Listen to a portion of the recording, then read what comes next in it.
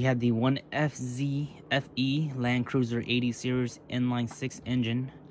I'm getting prepared to do the EGR delete, and I want to make this video to show you guys how it originally is. So let's go ahead and take a look at the EGR before we remove it, and then I'll show you guys the process of how we do it. This will be my first time doing it on this engine. I have done the EGR delete on the 22RE and the 3.0 3VZE V6 engine, so I'm familiar with the concept of it. So this one here has the EGR delete only, whereas like the 3.0 V6 has like the pair valve. So this one is just the EGR. So this is it right here. We have one vacuum. This vacuum goes right down here. This is the EGR temp sensor. You can just unplug that. You got this vacuum that goes to the modulator. This vacuum here goes down here to this one, and this one out here goes to this one. So once we remove this, we're gonna cap this right here, these two. You can cap these two, or you can just route one wire back to each other and do like a U-turn route. And then looks like we also have one vacuum line down here. This one down here goes right onto the EGR. And the block off plate that we're blocking off is going to be right here on the intake. Once we take off this bolt here and the bolt over here. So that's one of the block off. And then it's really hard to see on this engine, but there's the pipe that goes into the exhaust. And I heard that's really hard to get to. So I'll let you guys know how I deal with it. So on the passenger side, that bottom vacuum line is the one right there, white and yellow. That goes to the EGR exhaust intake. And then we had to remove that big nut right there, unthread that. And then the pipe goes down there into the exhaust. And that's gonna be the tricky one. And you can see here, that's that wire harness right there is the engine harness. And it's right next to the hot pipe. And one of the biggest issues is that wire harness can get burned. And a lot of people that keep their EGR, you must wrap your wire harness right here with some heat tape, heat resistant tape. I've done that on my red one, my red cruiser already.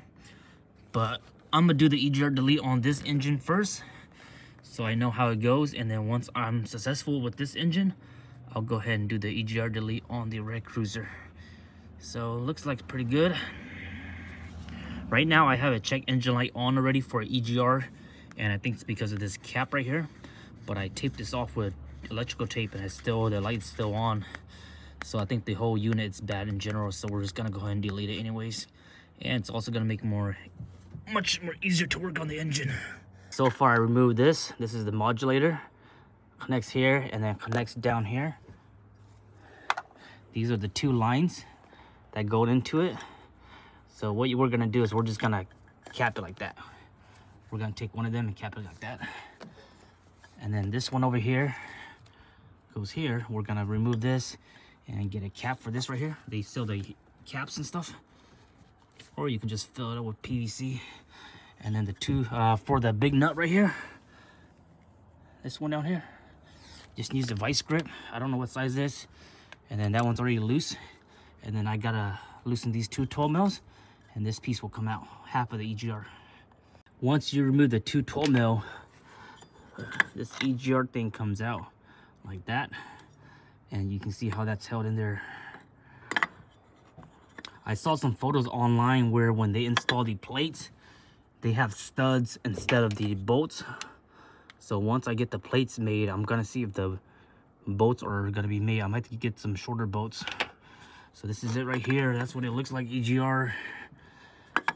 So this is what it looks like so that bottom one, this bottom one here goes right here. So that's what you guys couldn't see really up there. So that's how it is right there. Got it. Set this aside. And now the hard part is getting that pipe. This is the pipe that goes all the way down there.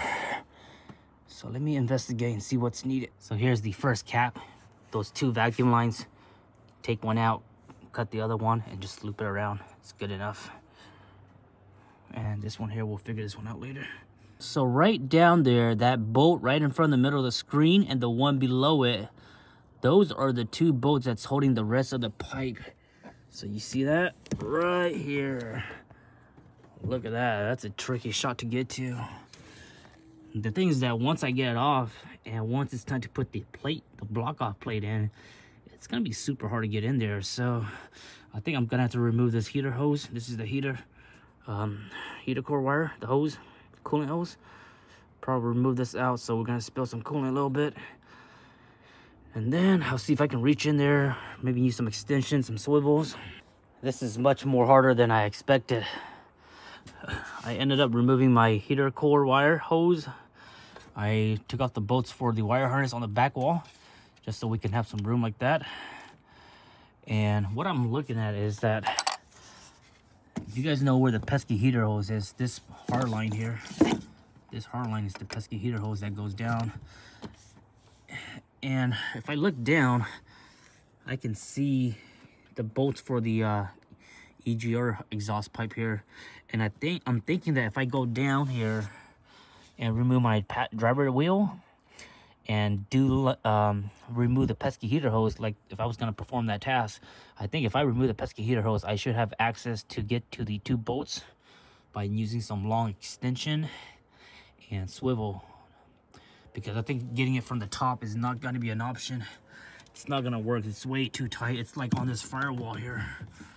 So we're going to have to try to remove the front tire and attack it from the bottom up.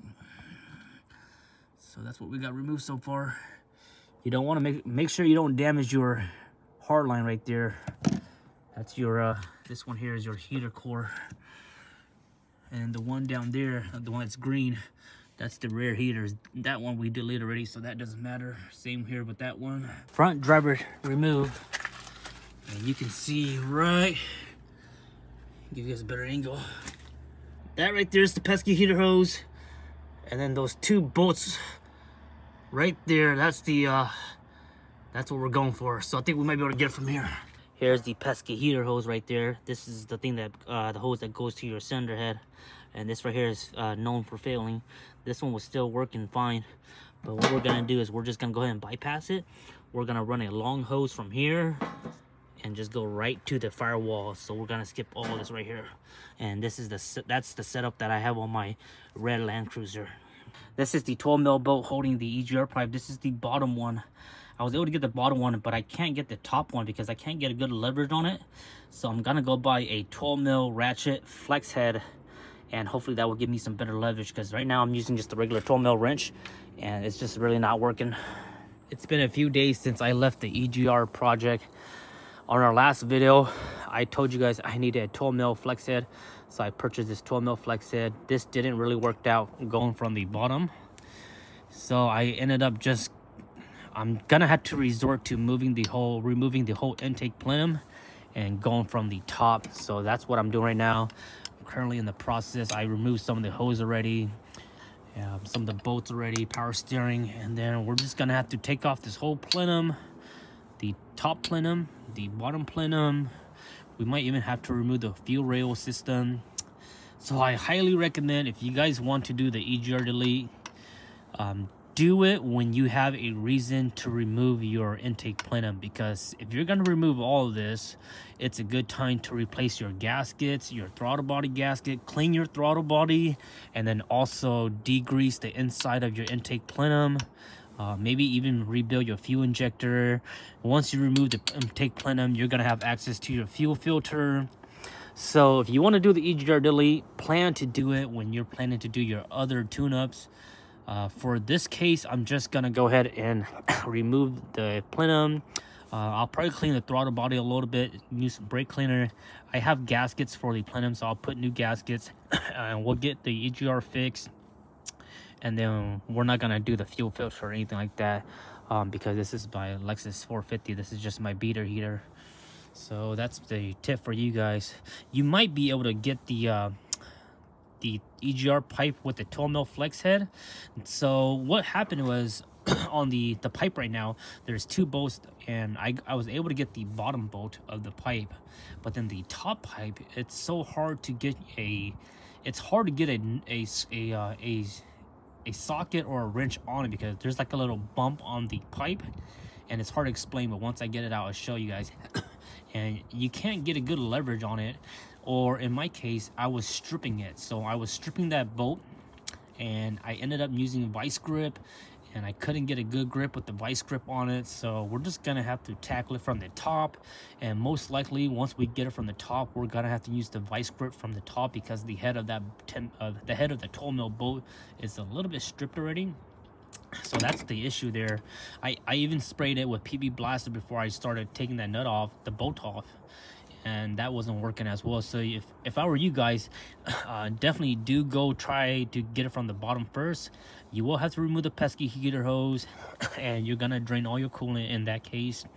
But try from the bottom. If that doesn't work, then the last resort is you're just gonna have to remove all of the intake plenum, because there's literally no way around it. You can't get it from the bottom unless like how I'm doing it. You can't get it from the top because the firewall is blocking it.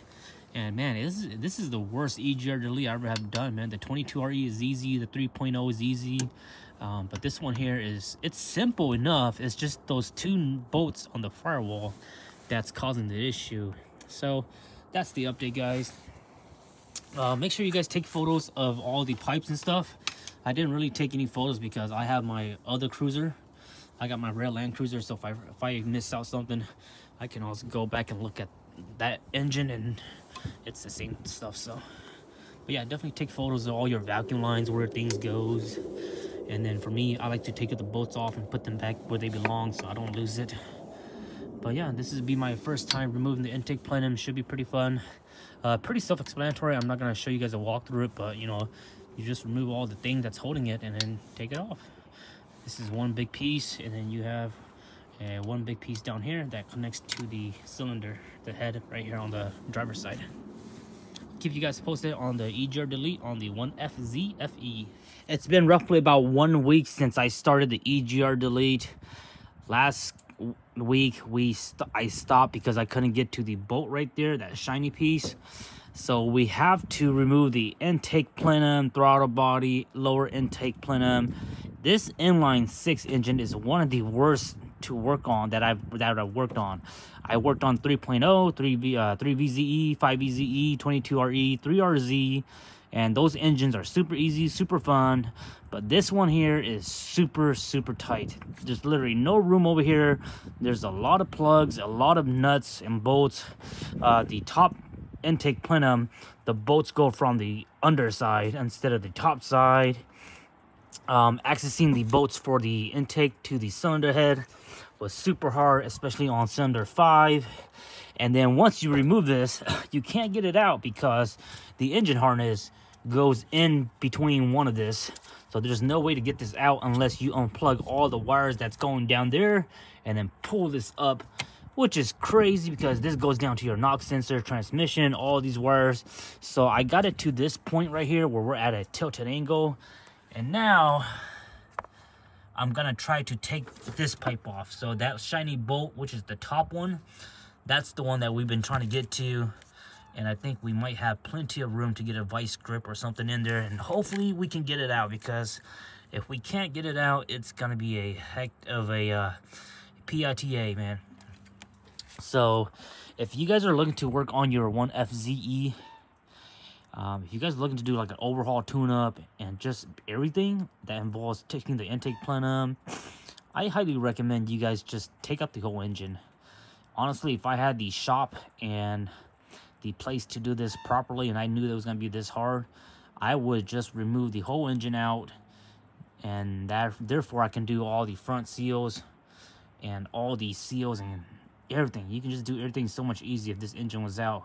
But if you're working on the engine when it's in the vehicle, this whole side is super tight. On the exhaust side, you definitely have more room on the exhaust side. That's why everybody do turbos over there. But on the intake side, it is just a pain. Show you there, and this is the wire harness that's always touching the EGR hot pipe. So once we get that settled up, we're gonna go ahead and wrap this up with some tape and give it some new protection. But the intake plenum is semi out. It's super dirty. Throttle body's dirty. Just a very dirty engine overall. 10 years.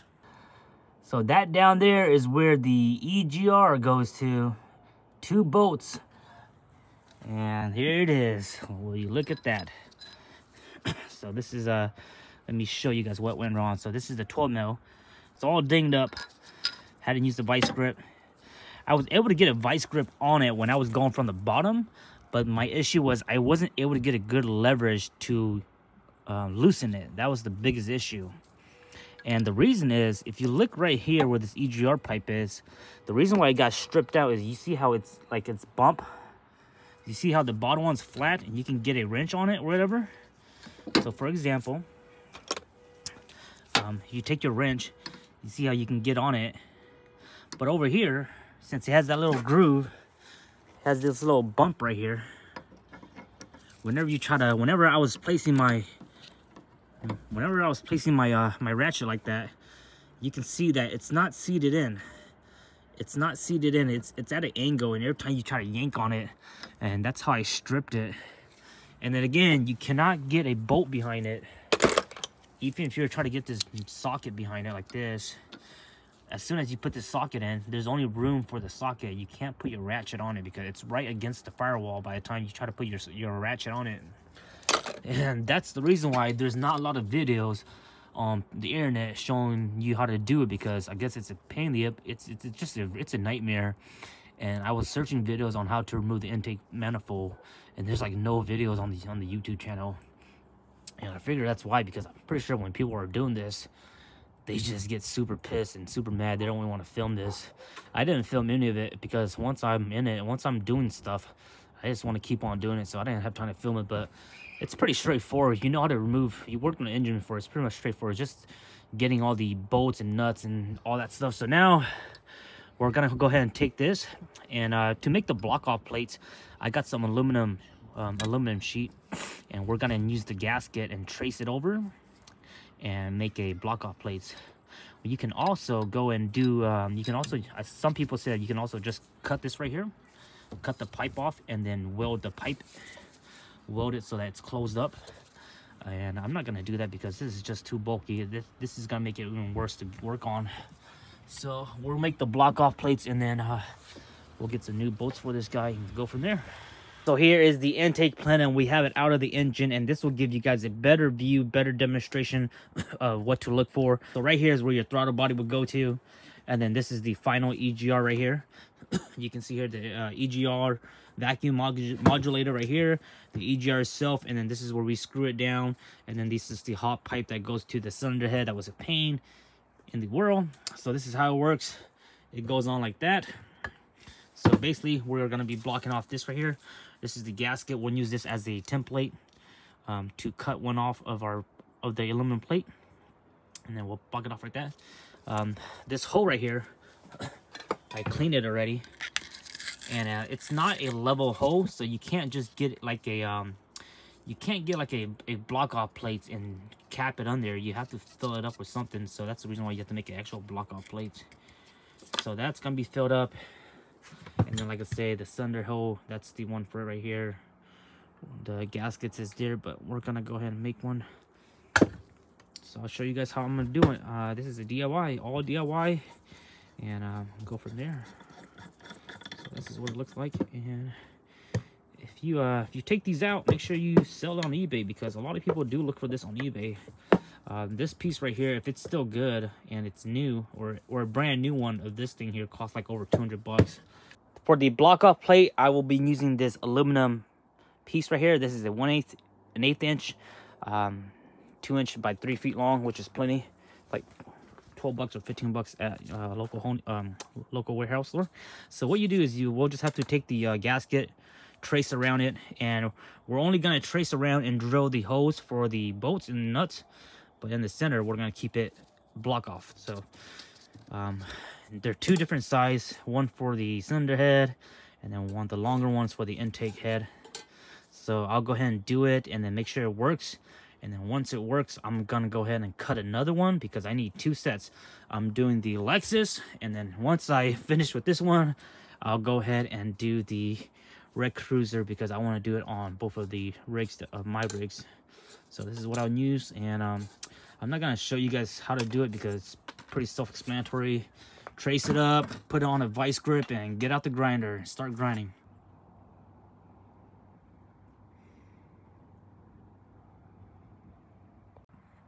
Here's our first test. I drilled the hole first before I cut it to make sure that we're on par, and so far it looks good. So you can see I'm gonna have to retrace my lines. I'm gonna go a little bit wider, but for the most part you just need to make it we're not gonna make it perfect, at least somewhat near it. So I'll go ahead and retrace around, go a little bit wider right here. Okay, cutting aluminum is a little bit more difficult than I thought, man. Cutting aluminum is a whole different thing. This is the closest thing we're gonna get to. It's not the prettiest. I grind it down, made it smooth, so I'm gonna put that on there. Put a new gasket on. I'm gonna put a new gasket, and then I'm also gonna put some RTV around here just to make sure that's fully seal proof. And I think I might just order some new plates for my red Cruiser because I think I kind of want them to be pretty. I want them to be pretty on my red Cruiser, but for the Lexus I don't really care too much, so this will be fine. I haven't put the gasket on yet, but that's what it'll look like. Pretty, right? Very nice.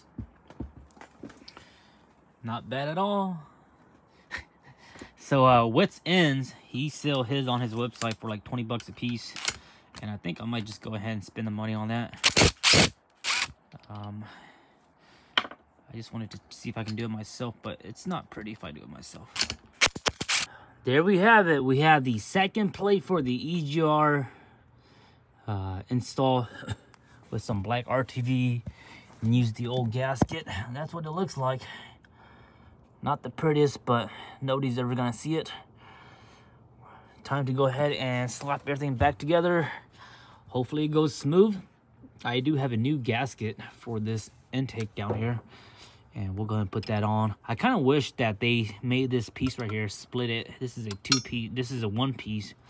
I think it would have been nice and easier if they would have made this a two-piece where it splits right here, and then you have two gaskets instead of one long one.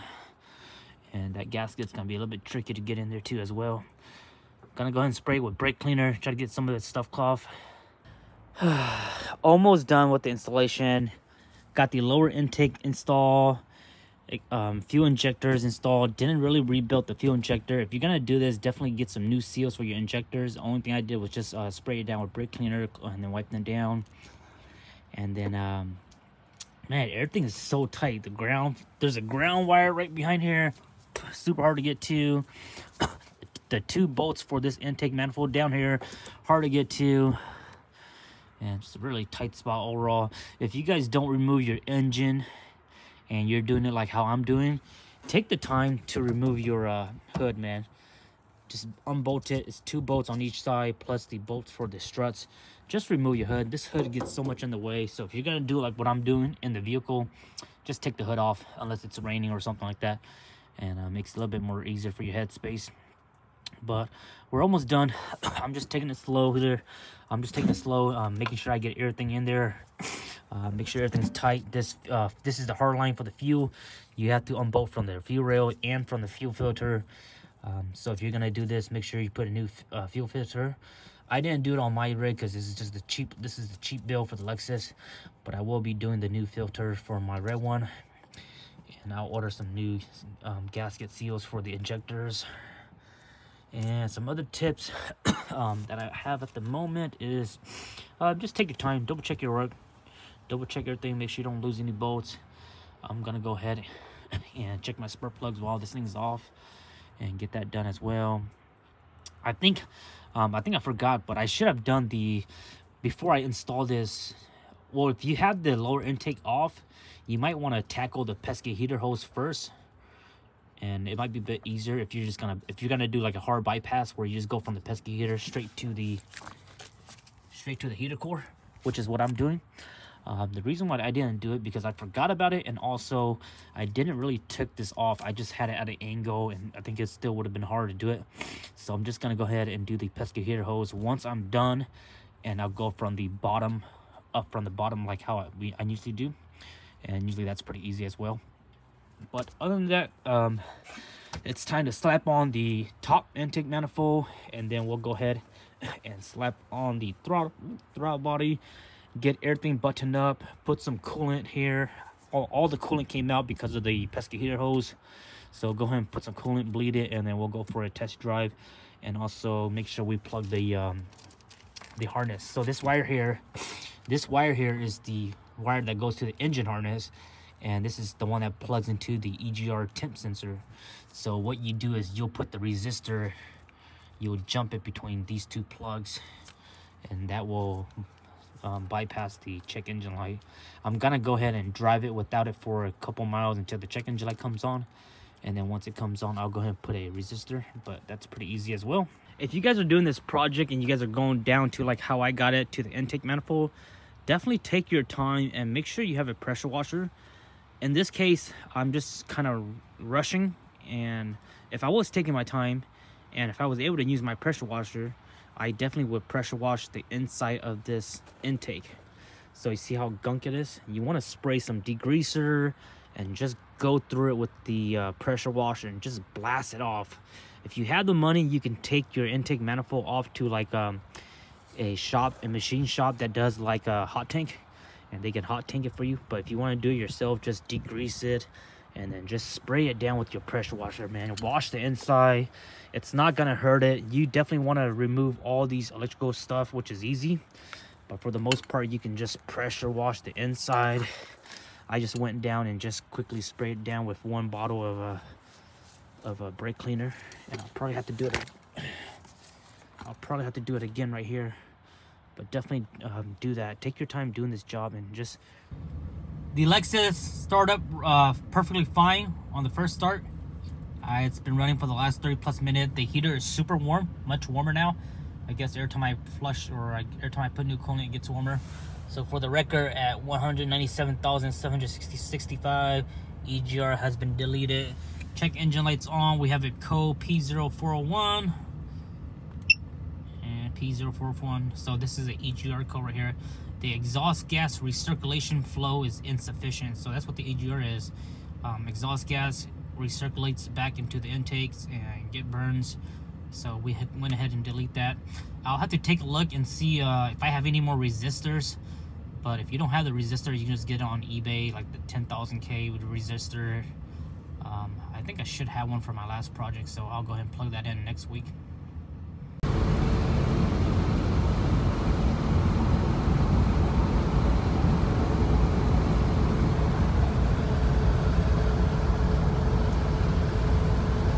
I went ahead and cleared the check engine light. I want to see if it'll pop back up later on when I restart the engine.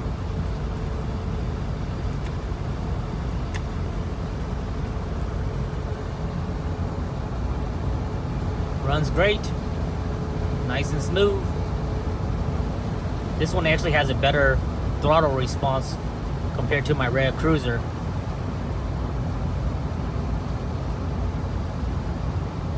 That's gonna wrap up the EGR video for the Lexus or the 80 series 1FZ-FE. I'll keep you guys updated in the comment section once I put the resistor on and let you guys know how this vehicle drives. If you guys don't know what the EGR is, please do your research. Don't do this modification unless you fully understand the performance and the purpose of it. If you guys got any questions, comment down below. Follow the Instagram, NuttyNu_4x4. I'm gonna go and give the car a nice wash and put it back in storage.